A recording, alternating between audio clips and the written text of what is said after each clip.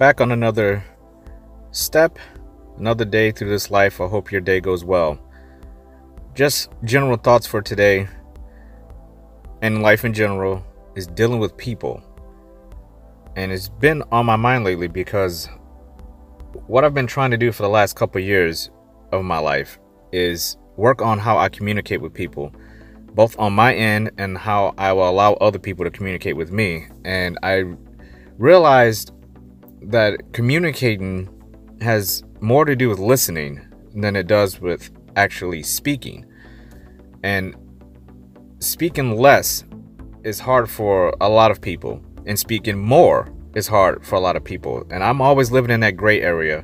I love the yin yang symbol because obviously if you blend, the chaotic darkness of the yin yang symbol with the more orderly, more innocent side, more compassionate side, and you blend those two together, you get the gray area. And that gray area is where I like. I don't want to go too far over into the darkness, and I don't want to go too far over into the light. I try to stay right in the middle, and I've been trying to apply that to everything in my life. And dealing with people is something that is a skill that you have to kind of learn on your own through your own experience throughout life. Obviously, if you live in a big city, your communication with people is going to be completely different than someone who lives in a small town of population of 600 people. You're going to have a completely different way of communicating with people, and your experiences throughout life, even as a child, watching your parents, how they talk to people.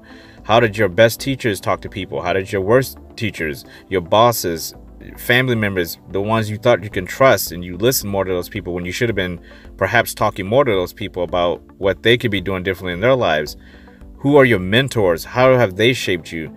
There's so many different people you gain knowledge from that you don't even realize have a huge influence on your life, positively and negatively.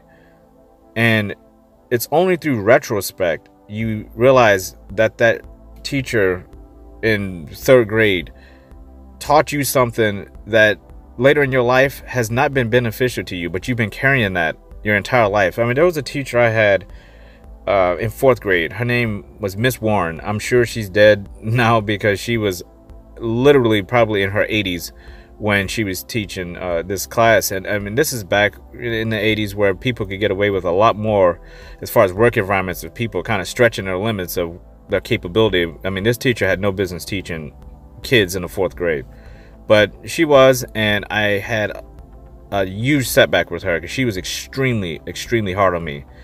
And for a long time, I thought it's because I was stupid or whatever, but it wasn't. It's just I had a learning disorder back then. People call it ADHD now. It wasn't a diagnosis back then.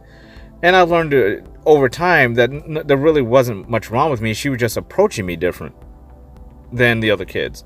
And I looked how she approached the quote-unquote smart kids who didn't have any issues going on in her eyes, and how she dealt with me. It was embarrassing. And I carried that for a long time until into my adulthood, when I realized, there isn't anything wrong with me. I just learn differently than everyone else. I have to learn the way I need to learn, and I've learned to apply that. But if I would have kept that thought the same till now, been, in my close to my 40s, I would be a completely different person.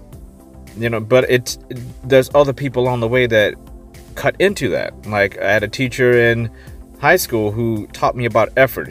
He was a shop room teacher, and we were doing, just wood making and things like that. And I remember him saying to me one day, you could have a lot of potential. And the word potential is obviously something you can't really measure. You can't just sit down and be like, objectively just say, okay, how much potential does this guy actually have? So when he looks at me and says that, I'm like, I took it as in, okay, so that must mean I don't have much potential at all. And he explained to me, potential has more to do with effort than anything.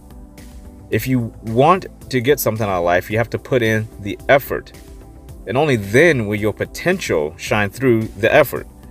It took me 20 years to figure out what the hell that man was talking about. And now I get it. And over the last couple of years, I realized, okay, going back to communication with people, you can take in everything from people, But it's up to you to actually take that information and mold it into something that will help you. It's good to take in bad information. You want to know what all that bad info is out there, all the bad advice. And I don't pretend to be a doctor or some therapist. I share my experiences and how they've shaped my life thus far. I have a lot of growing to do. Life, people say life is short. Life is incredibly long. But is it short? Yes, it is. Communicate with people in a way where you're listening more. And that's something that I have benefited from. The more I listen, the more I soak in. I soak in all the bullshit. I soak in all the knowledge I can. And it doesn't have to be people in your life physically that you talk to. People at your school, your job, your family members. I find the most beneficial things is going online, using social media for what it's really meant for, which is you can talk to people from around the world. You can gain knowledge in a second. Listen. Learn to listen. Take in all of that knowledge. Take in all of that experience from all these other people. And you would see how much easier your life would be to navigate. You will see instantly, because you will start to notice things that people have in common more than they have uncommon. You'll notice someone halfway across the world is going through exactly the same thing you're doing, just in a different context, a different set of circumstances. And if that person is able to wake up and smile and take the good out of life, out of their circumstances, you should be able to do the same on your steps in life. Learn to listen.